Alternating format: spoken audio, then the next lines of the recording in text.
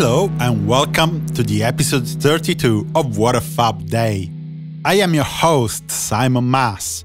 Today, we'll cover the events of the 1st of February, plus those happened during the various Februaries, for which I couldn't find a more precise date. Some highlights of the podcast include live performances, the recording of a new song, and a belligerent meeting. The first day of February of 1961 saw the Beatles performing live at the Hambleton Hall, with Pete Best on drums. On this day in 1962, the Beatles, still featuring Pete Best, were busy with one of their usual lunchtime concerts at the Cavern Club in Liverpool. In the evening, they performed at the grand opening of the Beatle Club. In fact, this was a typical Epstein publicity stunt. The venue was above the Tistle Cafe, little more than a dance instruction hall in the quiet town of West Kirby, some 10 miles from Liverpool. Since the place was so offbeat for jive bands, Epstein persuaded the manager of the hall to change the name of the venue to make a sensational grand opening and attract more people.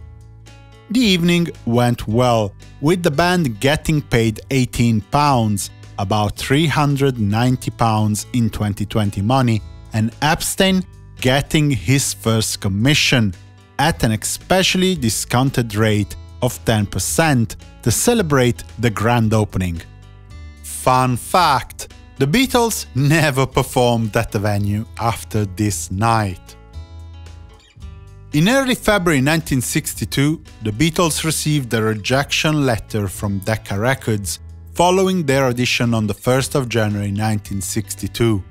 The band, especially John Lennon, resented that Brian Epstein had insisted to select personally the songs for the audition. The lads thought he had been a negative interference. Epstein himself was astonished by the rejection. In the first week of February, he travelled to London to meet the head of Decca A&R, Dick Rowe, and sales manager Sidney Arthur Beecher-Stevens, who famously explained to him that the Beatles sounded too much like the Shadows and that guitar groups were on the way out. Epstein lost his temper. They, somewhat patronizingly, suggested that they knew better about that sort of things, and that having heard many a manager promising that their bands would have quickly become the next Elvis or something of the sort, his banter about the Beatles' future did nothing to impress them. In fact, there was another reason behind the refusal to put the Beatles under contract. Dick Rowe had auditioned another band on the 1st of January 1962, a local band called Brian Poole and the Tremolos.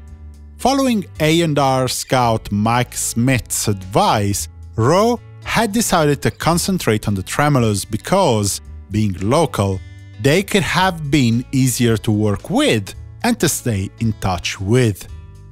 Back in Liverpool, Epstein toyed with the idea of offering Decca to buy 3,000 copies of any Beatles single published by the company, but finally decided to let matter drop, with a letter dated the 10th of February. In a later interview, Dick Rowe commented, "I was never told about that at the time. The way economics were in the record business then, if we'd been sure of selling 3,000 copies, we'd have been forced to record them, whatever sort of group they were." The rejection was a heavy blow for the band, but looking at it in perspective, if Decca had signed them, the Beatles' career would have been very different. One can't tell whether or not they would have been more or less successful than they were, but they might have never decided to sack Pete Best in favor of Ringo Starr, changing the group dynamics. Remember that at the end of the day, Best was shown the door only after producer George Martin voiced doubts about his ability. Speaking of which, Martin is another key person in the story of the band that they would have not met without the Decca rejection. We will see how the story will pan out in other episodes, but as much as it does seem an empty New Age notion, it might be worth remembering that sometimes things do happen for a reason. Another thing that happened at some point in February 1962 was that Ringo Starr decided to leave Tony Sheridan's band in Hamburg, West Germany. Tired of the singer's bad temper, Ringo decided to go back to Liverpool and rejoin Rory Storm and the Hurricanes. On the 1st of February 1963, the Beatles had two different engagements in the Midlands. The first one was in Mani, at Mani Hall, the name of St. Peter's Church Hall for dance events. The second was at the Assembly Rooms in Tamworth. Of this second gig, we know that the Beatles played for 30 minutes between 11:45 p.m. and 12:15 a.m., sharing the bill with Jerry Levine and the Avengers and the Rebels. In 1964, the Beatles performed another two slots at the Olympia Theatre in Paris, France.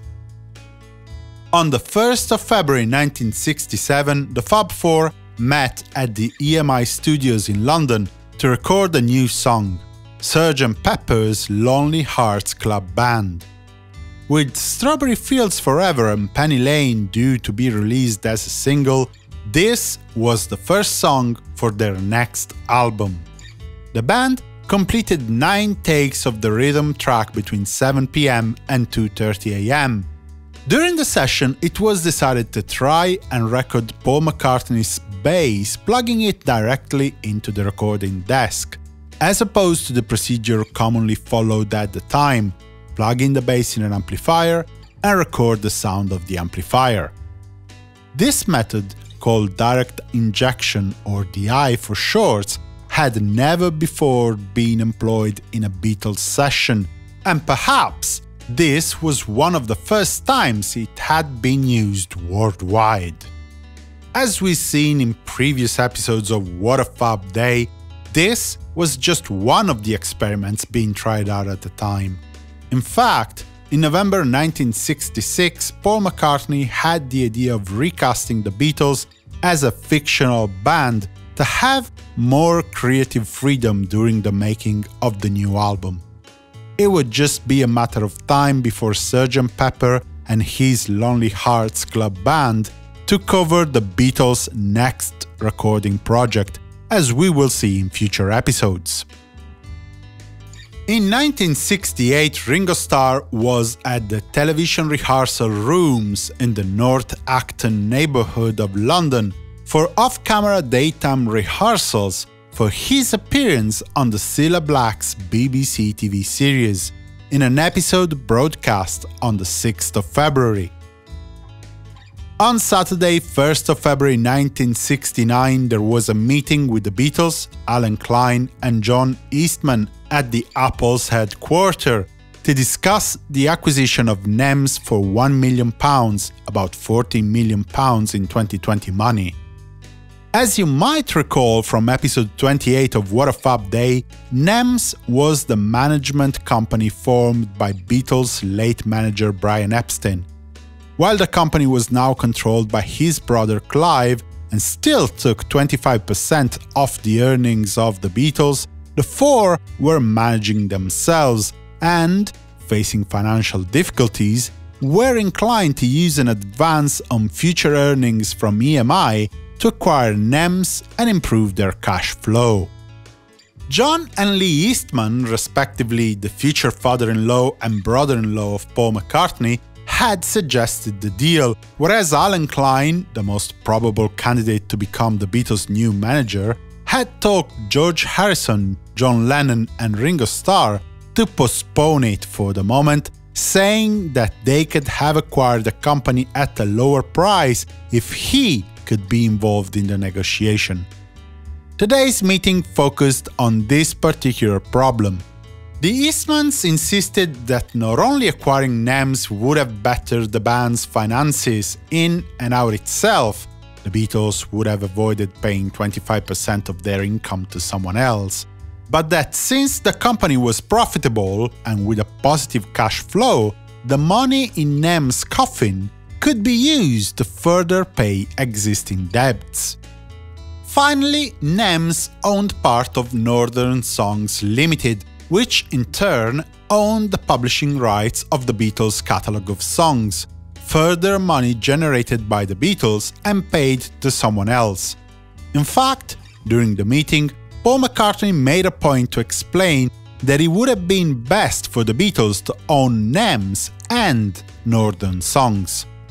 The meeting quickly turned into a shouting match. The Eastmans attacked Klein, raising questions about his integrity and business attitude. Klein replied in his usual harsh tone, saying that the Eastmans were just class-conscious snobs, that they lacked any management expertise in the world of music business, and that they, at best, could offer the band some legal advice. In short, the meeting didn't reach any conclusion and was adjourned on the 3rd of February. On the 1st of February 1970, Ringo Starr and his wife Maureen flew to New York to Los Angeles for another stop to their trip back to London. At some point in February 1970, Paul McCartney telephoned John Lennon to tell him that he, too, intended to leave the Beatles. John replied, "Good, that makes two of us who have accepted it mentally." The last nail in the coffin for Paul was when Alan Klein, now manager of the whole band, forced on Paul by John, George and Ringo, tried to prevent McCartney to release his solo album on the ground of a potential clash with the release of Let It Be, the old Get Back project whose release had been postponed for more than a year. Paul was so upset by this attempt to stop his own activity that when Ringo went to his house to try and talk things over, Paul kicked him out. Unbeknownst to most people, including everyone at Apple and all the other Beatles, Paul had booked a number of incognito sessions during the month at the Morgan Studios under the pseudonym of Billy Martin to complete his McCartney. There has been a lot of talk about the fact that Let It Be had to come out as soon as possible to fulfill the Beatles' obligations with United Artists, but this is not true.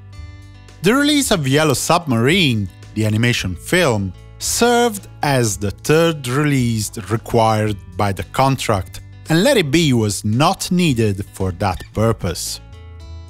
This concludes another episode of What a Fab Day. If you liked this episode or this podcast, please visit www.simonmas.com/support and check out ways to help me out with my music-related series, even for free. In the episode description, you will find a link to the bibliography of the show with lots of Amazon affiliate links in case you want to help me out with your shopping. Remember, it will not cost you even a single penny more. For the moment, I wish you a good day and a fab continuation. Simon Mas, music you love.